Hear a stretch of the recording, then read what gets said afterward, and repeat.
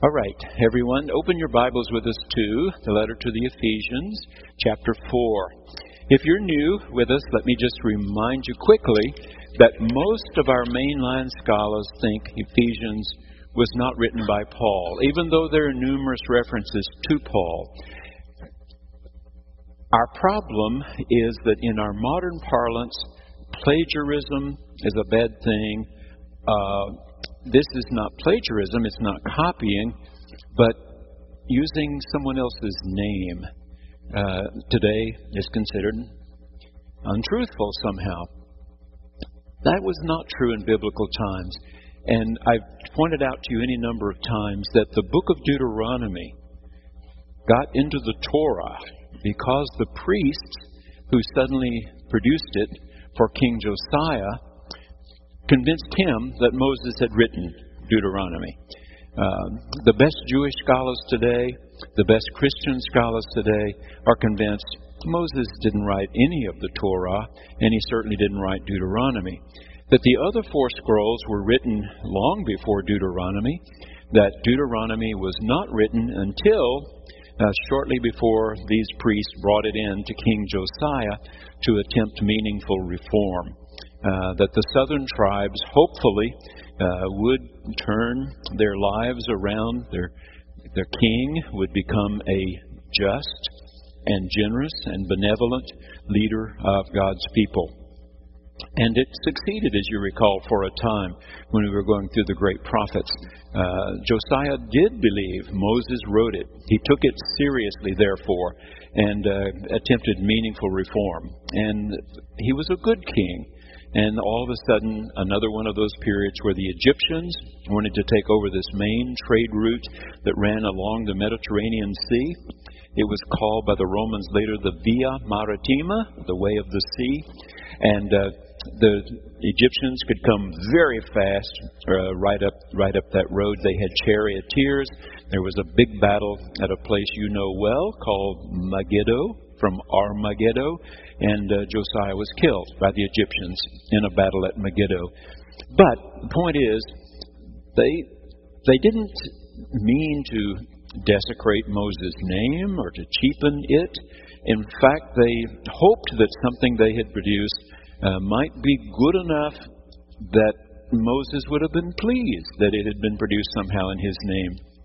So scholars believe that the person who wrote Ephesians is not trying to deceive you, that he's writing not really to you and me. That wasn't the original purpose. He certainly didn't think of himself as writing Scripture. There were no Scriptures yet, except the 39 scrolls of the Hebrew Bible. So he didn't think of himself as writing Scripture. He was trying to get people to take his writings seriously, and thought perhaps they would if he claimed, Paul had these words for you.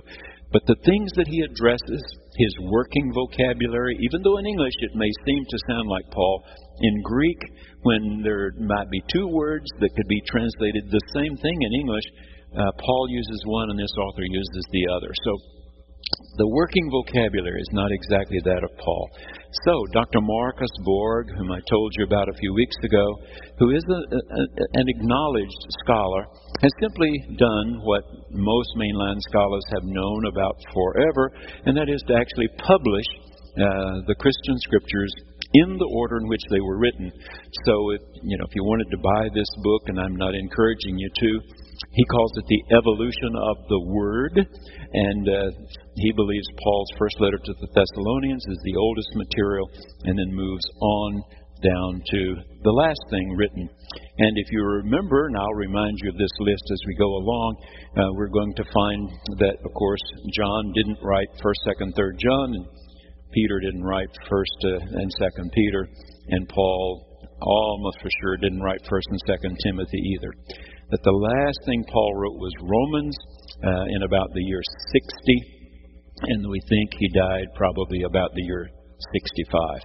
So, with that said, it doesn't mean this is an unimportant work. It's a very important work.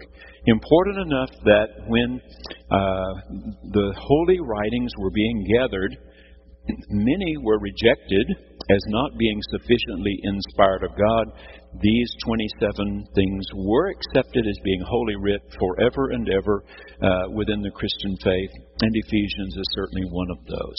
All right? Let's pray. God, help us understand what this author has to say.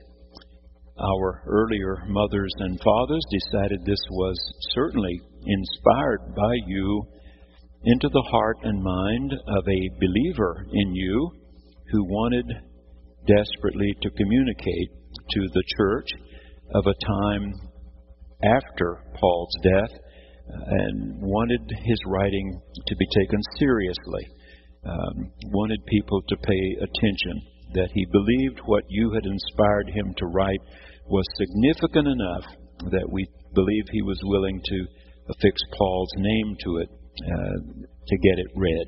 And we are reading it, and we want to understand it. In Christ's name we offer our best effort. Amen. Chapter 4. I, therefore, prisoner in the Lord, beg you to lead a life worthy of the calling to which you have been called. Now, when it says prisoner of the Lord, it can mean two things, of course. One is that writers in our Christian scriptures use the word doulos or douloi many times, usually translated servant or slave. The Wesleys picked up on this, Charles, in one of his hymns. Make me a captive, Lord, he wrote, and then I will be free. Make me a captive, Lord, and then I will be free. And so in one sense, we are prisoners of the Lord. That is, we are, again, it comes from the same idea of we are convicted or convicts of the truths we believe God was imparting to us in Jesus Christ. And so in that sense, we're a prisoner. But it also could have meant, of course, that there were numerous Christians who were thrown into jails and prisons because of what they were teaching and preaching.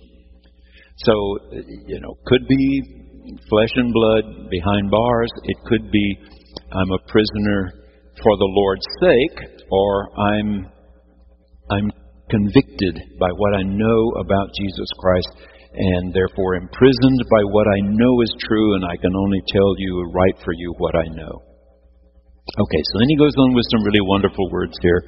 With all humility and gentleness, with patience, bearing with one another in agape, willingness to put ourselves out for each other, making every effort to maintain the unity of the Spirit in the bond of shalom.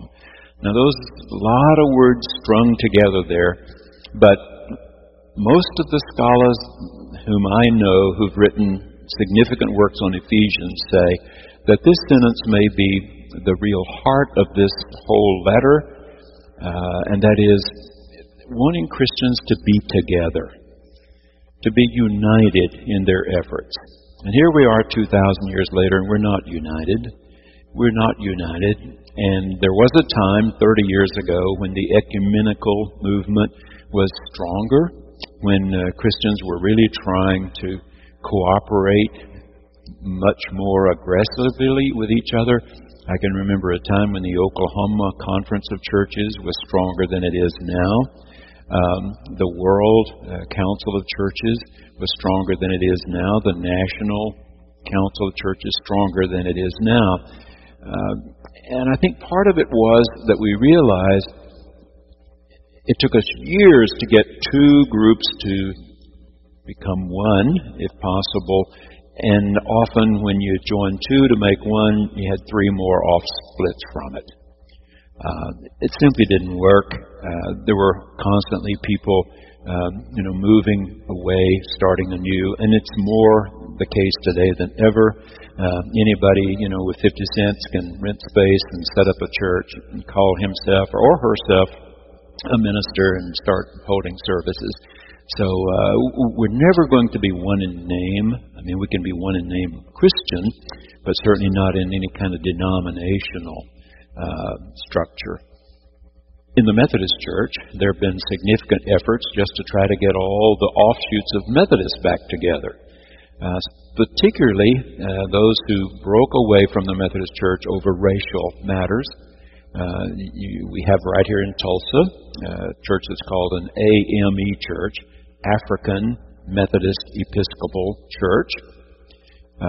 There are CME churches, and originally they were called that because they were colored Methodist Episcopal churches, when that word was still more commonly used. So the CME branch is strong, and the AME church is strong, not nearly as strong as United Methodist. I was at a general conference in Cleveland, Ohio, just a few years ago, Gail and I, where we went through a long service one night, about 3.5 hours, of trying to worship together, and we had a bishop of the AME church and a bishop of the CME church and so on, all on stage and all leading in worship. And we all knew there's no way they're going to rejoin us at this point. They are not. They're afraid they would lose their bishops. They wouldn't have as many if they joined us. But the big problem? Probably the pension funds. To get down to it, pension funds and medical care policies and so on. Just the tedium of trying to put denominations together, even those with a common background of having all come from John and Charles Wesley's Reform movement in England. It's not going to happen. It's not going to happen. So how do we achieve unity? We're not going to do it in name. We're not all going to be the same name and denomination. We are in national polls and everything the same as far as being Christians, followers of Christ, and that may be the best we can hope for. But the really important thing, of course, is that we be kind to each other, that we do what these words suggest, that we come to each other in humility and gentleness and patience and agape. But unity is the theme of this writing, most scholars are convinced.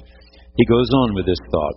There is one body, one Spirit, just as you were called to the one hope of your calling. There is one Lord, one faith, one baptism, one God and Father of all, who's above all, through all, and in all. But each of us was given grace according to the measure of Christ's gift. See, this sounds a lot like Paul in his first letter to the church at Corinth, where they are quarreling among themselves as to who has the most important gift of the Holy Spirit. And some speak in ecstatic tongues, called glossolalia, and some seem to have a special gift of laying on hands, and people seem to get physically better, even well, in some cases. Others have wonderful gift of speech or teaching ability. And Paul went into that controversy by saying, a body has many different parts. Can a hand say to an eye, you're unimportant? Can an arm say to a leg, you're unimportant? No, we need 2 hands, we need 10 fingers, we need 2 feet and 10 toes and 2 legs and 2 arms and a head and so on. We need each other. And different Christians are gifted differently. What we contribute to the body, what we can do, each should add to the other. In our church, we have some people that are glad to be teachers. They're willing, to teach for us Sunday after Sunday, whether some say, well, I would love to teach 5-year-olds or 7-year-olds or teenagers. Others, no, I don't want to teach children and youth, but I could teach adults. And then we have others that would be frightened to death to teach, but they love to use a chainsaw when there's been a tornado somewhere, or we've had damage at Camp Egan from a floodwater a couple of years ago, and we had Boston Avenuers rushing down there with chainsaws and cutting up all that debris and moving it and hauling it and piling it up and so on. So there are many different gifts, and some do one thing very well and some another, and it's not fair for one to say to the other, what you bring is unimportant, or what I bring is more important than what you bring. Each of us brings something. God has gifted all of us in one way or the other. Okay, each of us was given grace according to the measure of Christ's gift. Therefore it is said, when he ascended on high, he made captivity itself a captive, He gave gifts to His people. When it says He ascended, what does it mean but that He had also descended into the lower parts of the earth? Okay, let's stop and think about that just a second. Remember that throughout the Bible, start to finish, people believed the earth was flat. They were not inspired of God to know that the earth was round. We kid ourselves if we believe so. They didn't know it was round. They thought it was flat. They really thought they were the center of the universe. They thought everything moved around them. It seemed to when they observed the patterns of the stars and so on. Everything seemed to move around them. They had no idea they were moving around a star that we call the sun, that they were spinning every 24 hours as they went. And the fact that they were spinning every 24 hours and taking 365 and a quarter days to make a circuit around this star, and that this star was itself moving through space, carrying all of us along with it, made everything else seem to be moving around us. But in fact, the other things were not moving around us. We were not the center. Okay. They also had come to believe, particularly in the time of the Christian scriptures, the thought processes were the Greek thoughts. Because 500 years before these writings, you had Plato, Socrates, and Aristotle. And these fellows were brilliant in their own time. They believed the earth was flat. They believed there was water up above, and they believed there was water down below. And they buried people when they died, if not digging a hole, then often putting them in caves, rolling over stones to keep out animals, predators of any kind. So we have incorporated this thought into our faith statements. What does it mean to say that Christ descended into death? We mean He was really dead from Friday till Sunday. Really dead. That the only hope Jesus, the person Jesus had, was in God, as is our hope. Would God bring Him to new life? Would He not? He was absolutely dependent upon God. And God did, of course, bring Him to new life. Why seek ye the living among the dead? The messenger said on Sunday morning. He's not here. He has been raised. But this descending, you see, was that period. And also, tradition then came to understand this as being, well, He preached to those even in death, so to speak. There was, as He had died, so others die. I have a funeral, another one tomorrow afternoon, and one of the scriptures that we often read is where Jesus is quoted as saying, I died, and behold, I am alive forevermore. I was really, really dead. And so those whom you love, who are really dead, unless God makes them alive again, can be trusted. He can be trusted. He will make your mother, your sister, alive again. Okay, let's go on a little bit farther here. I think the wind blew my page here. Here we are. Thanks. The gifts He gave were that some would be apostles. This really sounds like 1 Corinthians. Some prophets, some evangelists, some pastors and teachers, to equip the saints for the work of ministry, for building up the body of Christ. Often you hear bishops preach from this text when they're ordaining young clergy, trying to launch them in the proper way, help them understand that one may be stronger in one area, one in another, but all of us together hopefully can help build up the church. It's all about making the body of Christ stronger and more effective in the world. It goes on until all of us come to the unity of the faith, of the knowledge of the Son of God, to maturity, to the measure of the full stature of Christ. That is, we become more and more and more like Him, hopefully, prayerfully, We must no longer be children. Paul uses that language too. You ought to be big grown-up Christians by the time he continued to write to the Corinthians. Instead, we're still milk-feeding you. You haven't grown very much. You're still like babes. So we must no longer be children, tossed to and fro and blown about by every wind of doctrine, by people's trickery, by their craftiness and deceitful scheming, but speaking the truth in love. And what that means, of course, you remember we went through a phase in our country a few years ago where you're supposed to just speak the truth, period. Just speak the truth. And people were saying really hateful things to each other that they didn't forget. Do you forget people who criticize you? It's really hard to forget criticism.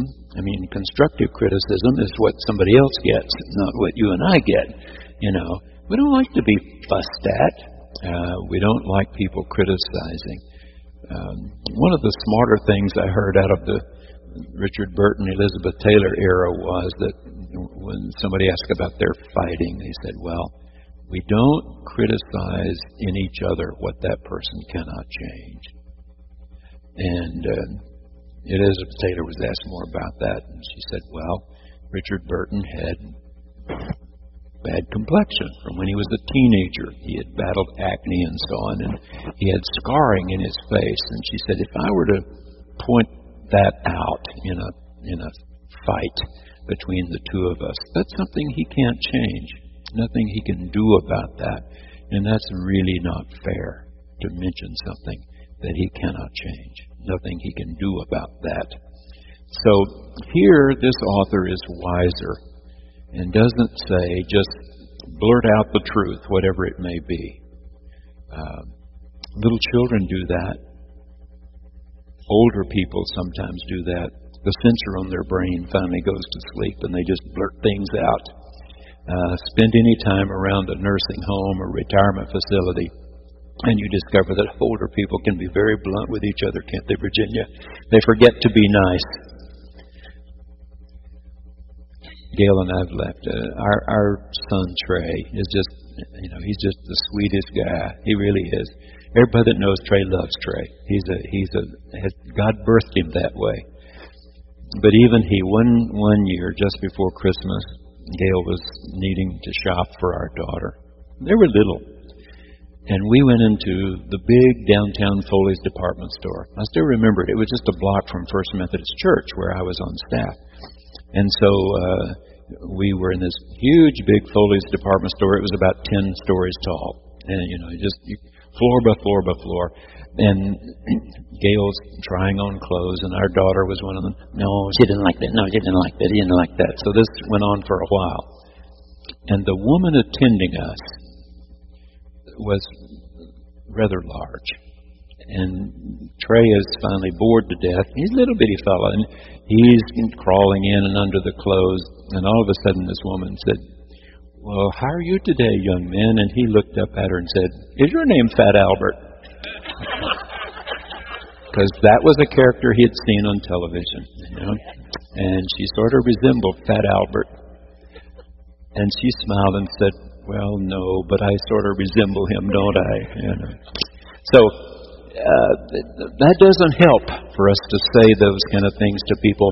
It doesn't help. And so this author understands that and says, speak the truth in love. And that's a real limiter there. Are you really trying to help that person? And be careful when you say yes. Are you really trying to help? Are you saying in a way that the person can do better, get better, be better? Or is it just to somehow vent your own feelings at the moment? Speak the truth in love.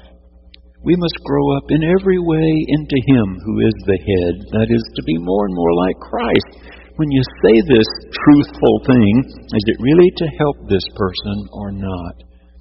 It is Christ from whom the whole body, joined and knit together by every ligament with which it is equipped, as each part is working properly, promotes the body's growth in building itself up in love, in agape. Is everything imaginable being done for the well-being of the other. For the well-being of the other, not for making ourselves feel better about something. Isn't it amazing how differently you get treated when you call somebody by name? When you're in a store, even if they know you don't know them, you're reading the name right off of their badge. They start to act differently. It's so easy. Yesterday we were having our usual Saturday lunch Mexican food fix, and a young man came to be our waiter, whom we had not had at this restaurant before. I had not seen him before. And he said his name sort of quickly and had a little Spanish accent, and I didn't quite get it. And I said, sorry, I didn't quite. And he said the name again. And so I said, oh, thank you. Well, that's a very fine name. So every time he came back to the table with, Diet Cokes or whatever it was, I would simply say, oh, thank you, call him by name, call him by name, call him by name. He's a person then. He's a person, and the fact that he has a name causes me to treat him differently, and it causes him to respond differently. It just works better. My brother and I were talking about this at Thanksgiving, and this is something he's worked really hard on as well. He's a banker in our hometown, and of course knows a lot of people in our small town, but was saying, even if he's in Shreveport with his wife doing it at Longview or some other place, how differently you get treated when you call somebody by name. She's a person who's checking out your groceries. He's a person who's helping you do this. Yesterday I was looking for something in a store, and Gail had gotten tired of looking at that point, and she said she'd just wait in the car. And I knew that what I was asking for, they probably weren't going to have. But I saw this young lady at a register, and I saw her. I could read her name from a little way off. And I said, Samantha. Yes, sir. And I said, I'm looking for something I can't find. But immediately, she gave me her full attention. And she had to know I didn't really know who she was. I didn't know her. She didn't know me. But I called her name just because I read it off of her badge 10 feet away. And when I got closer to her and started explaining, she really concentrated. She didn't have it, but she gave me 2 or 3 good ideas about where I might could find it, just because for a moment I treated her as if she were a person, and that she might be able to help me, and she really tried hard to do that. Now this I affirm and insist on in the Lord: you must no longer live as the Gentiles live, in the futility of their minds. Okay, stop a second. What is this author saying? Here again, things like this have caused some through the centuries to think Paul did write this because he had a miserable experience in Athens. Remember? He had a miserable experience in Athens. He didn't spend any time there. He didn't. He just one of his least successful times ever. He had spent most of his life, adult life, after he became a Christian, in Asia Minor. Most of it in Asia Minor. And finally he felt God had a vision, he said, in the night. Somebody saying, come over and help us in Macedonia. And he crossed over the Straits of Bosphorus into Europe. Had a miserable experience in Philippi. They beat him, put him in jail. Earthquake in the middle of the night. He escaped and went on down the Roman road, the Via Ignatia, to Thessalonica. Most scholars believe his first letter back to Thessalonica is the oldest thing from Paul we have. These detractors from Philippi followed him down the road when they heard which way he had gone, started making trouble for him there. He went on down to Berea. They were right behind him, so he went south to Athens. And he climbed up on Mars Hill. Some of you have been to Athens. When you're looking at the Parthenon, at the top of the hill, right down below, the side you climb up, right down below those steps is a little marble hill called Mars Hill. And it's really slippery. It's been climbed on so much for hundreds and hundreds of years that it's easier to get up than it is to get down. It's really, really slippery marble. But Paul climbed up on that little hill and started talking. The Greeks believed in sharing, sort of like Hyde Park in London. Hey, get on your soapbox and tell us what you think. And so Paul tried hard to reason, to show them how brilliant he was in the writings of Socrates, Plato, and Aristotle. And he turned out to them to be just one among many philosophers who'd come their way. And they were soon bored and walked away. So what did he do in other places he went? He told his story. He told his story. That's college professors may deal with the text.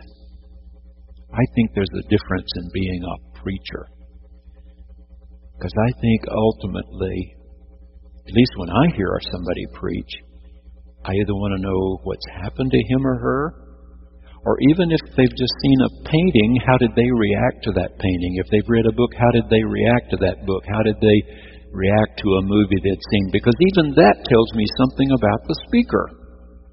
It may be mostly about the painting, but it's how that person was affected by the painting, which gives you a chance, you see. This morning while I was shaving, people on television were still debating the election. What was the most important reason Romney didn't get elected? You know what they finally came to? That there definitely were differences of ideas.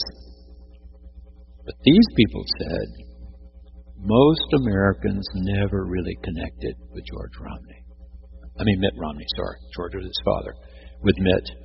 They didn't feel like he really understood where they were. He didn't have a story. When Rick Santoros was running strong, because he could talk about the steel mills of Pennsylvania and the father who worked in the mills. And people got the idea. Politically, Rick may not have been where they were at all, but he was a real person to them. See? He was a real person to them. First time I ever heard Oral Roberts in person. He came to our First Methodist Church in Houston. I'll tell you this story. I was really, frankly, very disappointed Charles Allen had invited him. I'd seen Oral Roberts praying, and he seemed to have sort of an angry kind of demeanor on television when I'd seen him many, many years ago. And I thought, gee, why did Dr. Allen invite Oral Roberts to come and preach at the First Methodist Church in Houston? And then Dr. Allen said, they're coming in on Saturday afternoon. He played golf every Saturday. You pick them up at the airport. I had a wife and 3 little kids that I wanted to be with on Saturday afternoon, but I went to the airport to pick up Oral and Evelyn Roberts, Richard, and his first wife, Patty. That's how long ago it was. I picked up the 4 of them, drove them to the hotel. But I heard Oral 3 times the next day, twice in the morning and once at night. And I sat there mesmerized.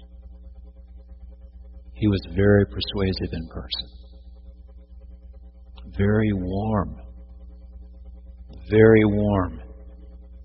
My first Sunday here, he and Evelyn were sitting about there, 5th or 6th row, right there, my first Sunday. And when they came out, they were remembering that I gave them a tour of the Astrodome when it was new. That weekend they were in Houston. I took them on a tour of the Astrodome because they wanted to see it. I spent some time with them. And the next day on Sunday I had more time.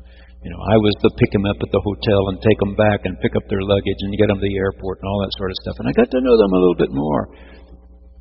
I saw Oral at Houston that day. And even though I loved Dr. Charles Allen, he was sort of my spiritual father, my preacher father, Charles Allen was very confident when he was at the pulpit, but he didn't like being down among the folk. He didn't like it.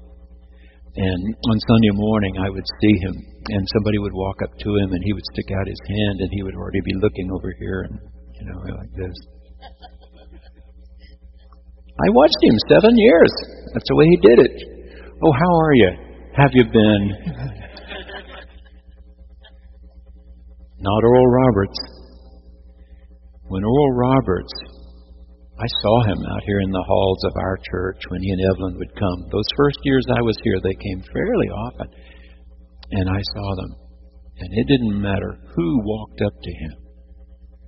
For a few moments, he was looking you right to the back of your eyeballs.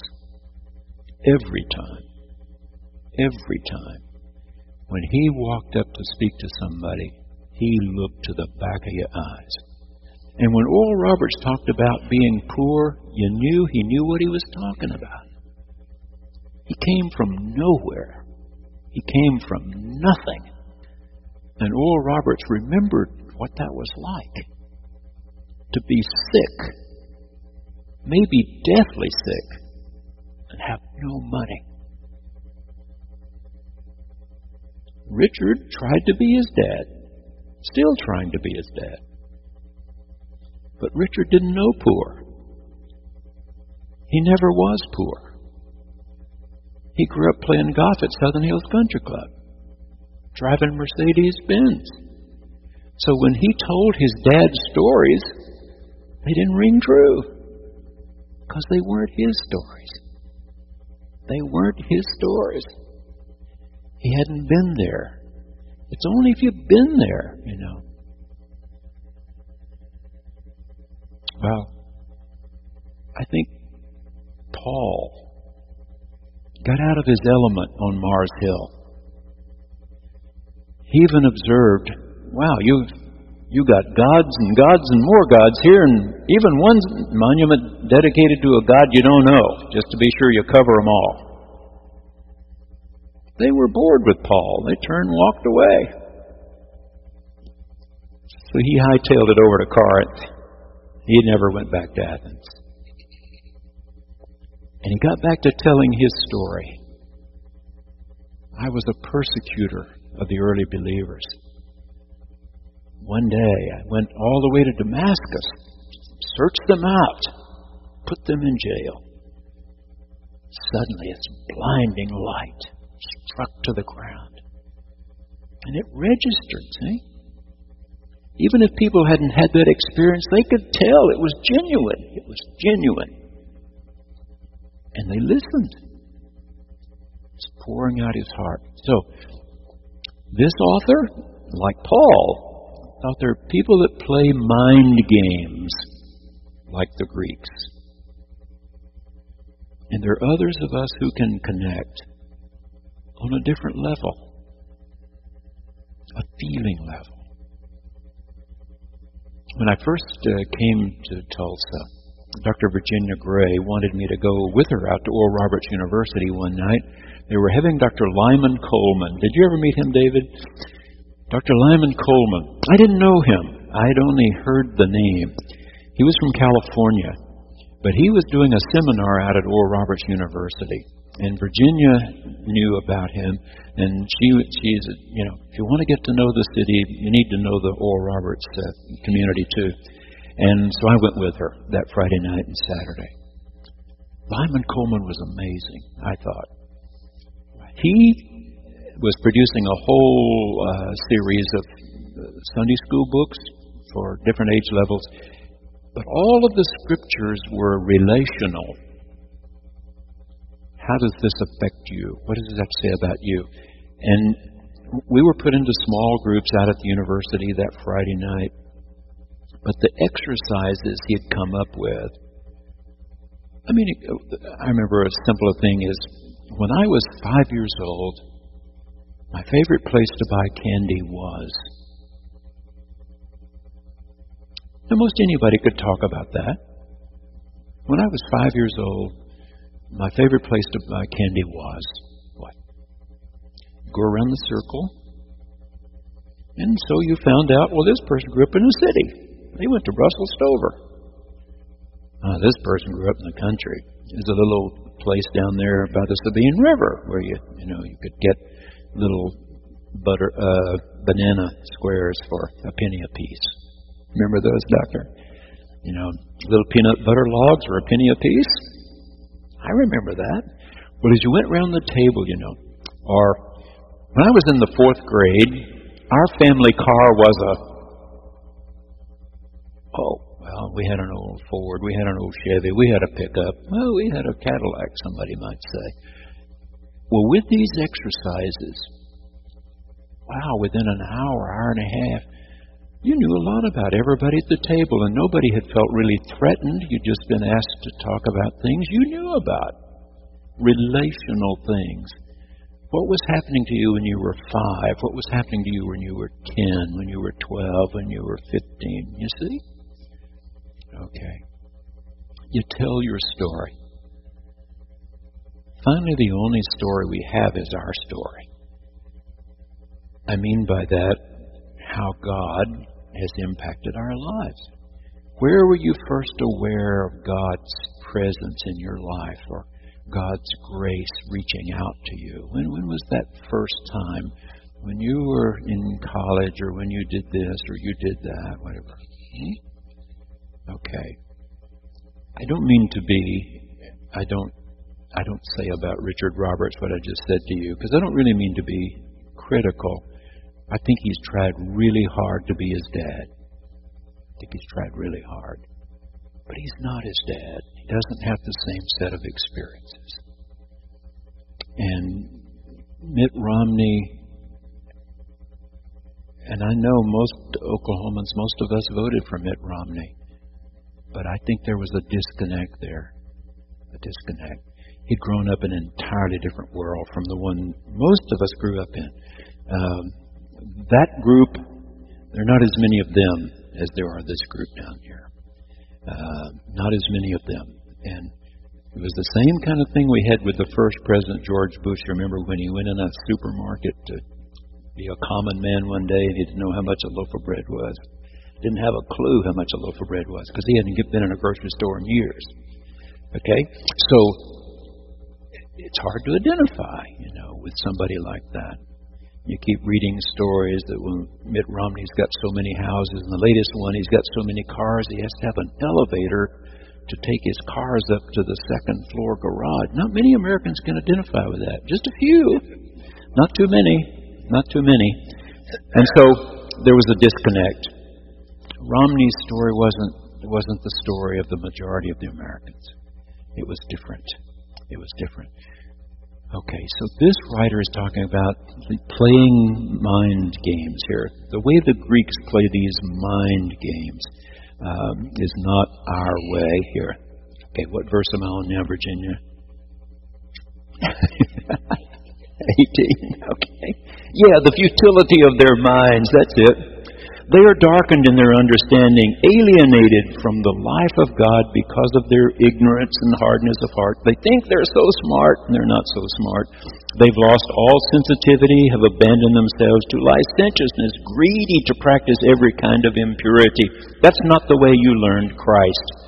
For surely you have heard about him and were taught in him as truth is in that flesh and blood person, Jesus.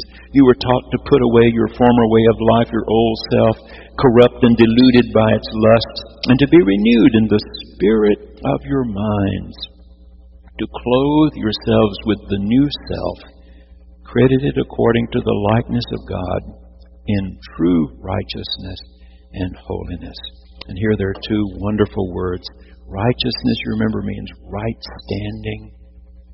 So true right standing, you don't get to boast and say, I deserve to be loved. True righteousness, right standing with God, is to know that God has loved you just as you are. Just as I am, without one plea, but that thy blood was shed for me. O Lamb of God, I come. Okay, and if I do that, I can stand right with God. By his grace, a gift to me that I've received. that I've opened my heart. I've opened the door. I've begged Him, yes, please love me. I need to be loved by you. Okay. We stand right with God. Then we stand right with others. And the Bible is very clear about this. Both Jews and Christians, you do agape. Agape is not the Hebrew word. The Hebrew word is chesed. It's steadfast, never failing love. It's agape in Greek. A conscious decision of the mind to will the good of the other. To will the good of the other. Are you really doing this, really saying this to help the other?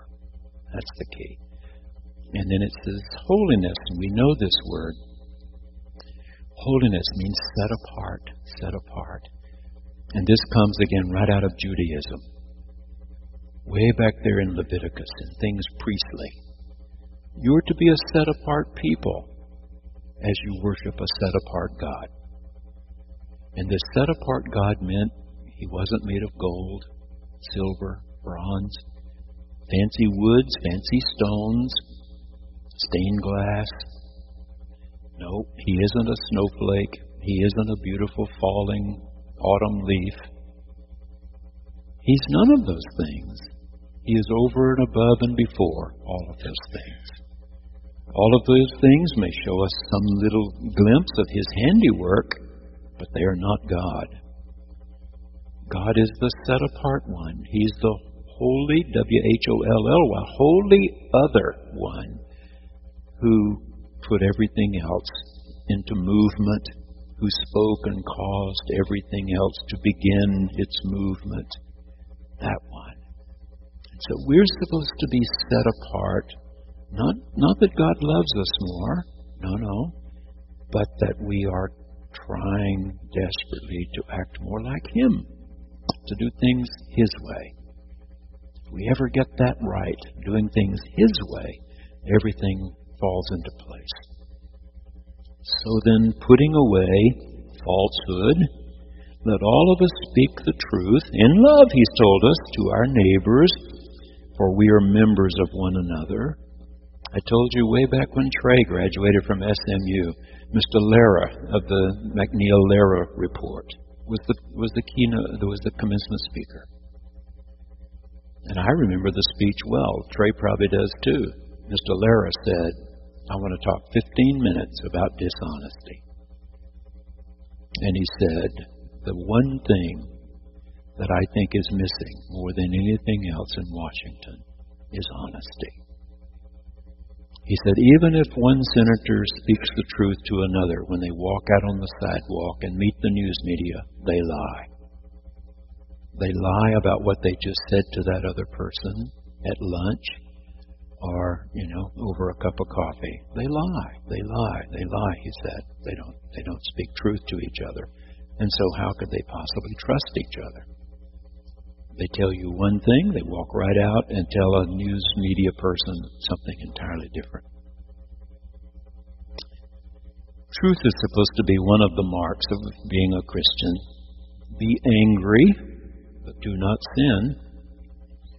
So you can get upset about injustice, things that are not fair, not right, and put that anger into constructive work to try to make things better. Try to make things better. Do not let the sun go down on your anger. Do not make room for the devil, the liar, to come into your life. Thieves must give up stealing. Rather let them work and work honestly with their own hands so as to have something to share with the needy. Once you work and there's enough for you, you share with those who don't have enough. Let no evil talk come out of your mouths, but only what is useful for building up. The old King James word was edification, for building up as there is need, so that your words may give grace to those who hear, not hatefulness, not bitterness, grace. And do not grieve the Holy Spirit of God, with which you were marked with a seal for the day of redemption. Let's stop there a moment. The seal of the Holy Spirit. We talk about that more, I hope, at Boston Avenue than when I arrived. And one of the reasons we've added this chiming up in the ceiling is to remind us of the Holy Spirit. Remind us. Again, last month when we had confirmation, Debbie Peterson and her team had made this clear to the confirmands, and then I reminded them again the Sunday night that I answered all the questions they had written for me. They didn't have to sign their names. They all had 3x5 cards. They could ask me any question they wanted to about their faith or about me personally. And I told them then, and in the morning of their confirmation, when I rushed from this class down to have a picture made with them, I said, one last thought here. Remember the chime. Remember the chime. When the chime sounds and my hands are on your head, Paul told us that the Holy Spirit is trying to whisper to your deepest heart, I know you. I know you. You're my daughter. You're my son. I'm so glad you've taken this next big step. This is the next big step. When we come to communion, the same. We hear the chime. We hear the chime. Proper prayers have been offered. Forgiveness promised. And now the crucified and raised, resurrected one has come to the table, waits for you. So in your baptism, we've prayed that the Holy Spirit would whisper to your deepest spirit. So you've been marked with the seal. The Holy Spirit has marked you that you got a ticket to be in the presence of the Almighty. By His grace, you've received His gift. Okay. Put away from you all bitterness and wrath and anger and wrangling and slander, together with all malice. Be kind to one another, tender-hearted, forgiving one another as God in Christ has forgiven you. And then he sort of sums up here, even though the people that did the versification, who put in chapter and verse, they sometimes didn't get it right.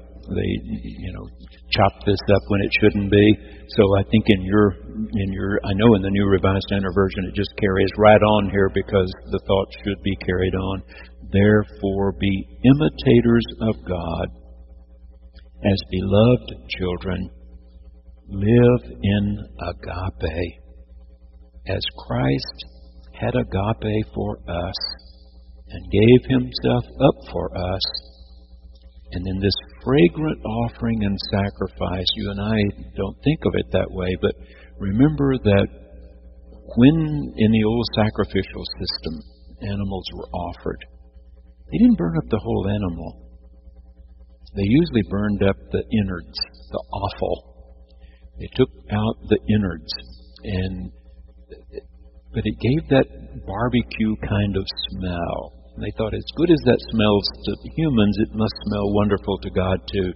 This wafting up, and then the meat was sold in the market right down the street. Or I remember when Gail and I were on the island of Sicily, where her grandparents came from, down at Siracusa. And down at Siracusa, there was a marble, a park with much marble outcropping and so on. And we were told at one time one of the leaders of Sicily wanted to, establish goodwill with all the people there. And so hundreds of cattle were brought and the offal taken, and they were offered up as sacrifice. This was back in their pagan days. It was offered up, and this smoke wafted up, and then everybody enjoyed the rest of the animal, the barbecue, as a gift from the King of Sicily. So here, this wonderful fragrance of sacrifice, but not of dead animals, of course. In Christianity, it's not the dead animals. Christ's willingness to be our sacrifice, His willingness, must have pleased God more than any sacrifice ever given before, that Jesus did it right. He got it right from the start to the finish. He got it right, and it must have pleased God very, very much. Okay, anybody have a question? All right, I'm going to mark down next Sunday, second Sunday in Advent, Ephesians 5, and we'll start with verse 3. And we'll have 26 Sundays to go. Okay. That's right. Don't rush off.